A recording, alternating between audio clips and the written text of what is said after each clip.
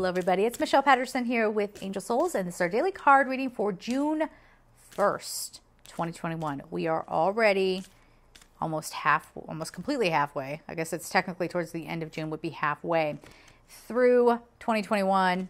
Unbelievable, to me at least. All right, happy June 1st. All right, so rainbow, connect to spirit in nature. The number is 1. I was explaining yesterday that, now we're kicking off the summer season. People are going to be outdoors. I know a lot of restrictions have been lifted in my area. I can't even imagine what the pools are going to look like. They're going to be like completely overrun. But this is saying, oh, wait, it's June 1st and we have the number 1. So let this be a fresh start. Let this be a fresh start. We have calmer waters. We had water yesterday and we have water here. Calm your emotions. Okay. Things are going to be coming up. And they're even like thought forms within you coming up, making you feel like life is a mess. You might start feeling really down. Get out into nature. Get detoxified. This is Archangel Ariel territory. You might associate Archangel Haniel. You can talk to any angel out in nature. The nature is very close to God. So source, creator, whatever you call it, right?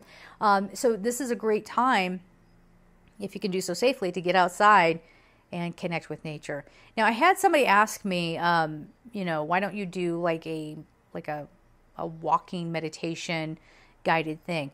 And I thought that would be a great idea, except it's not the best idea to be listening to something when you're out, especially if you're going to go hiking in the mountains.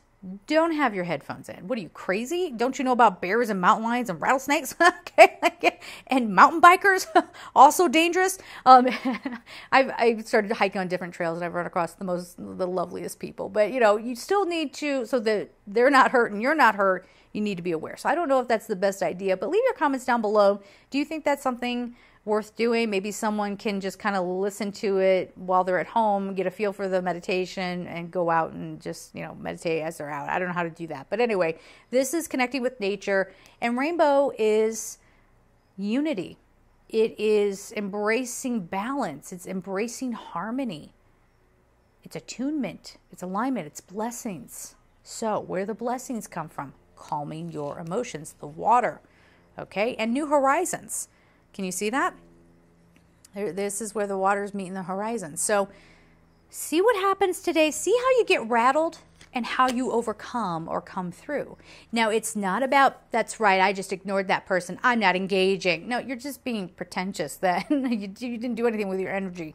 If you can truly find some empathy and compassion within a scenario, and then it levels out, now you're getting somewhere. You cannot fool the universe, okay? So you can't just do this false talk and expect it to work, okay? So let's just leave it there. I'm sending you all so much love, and take care.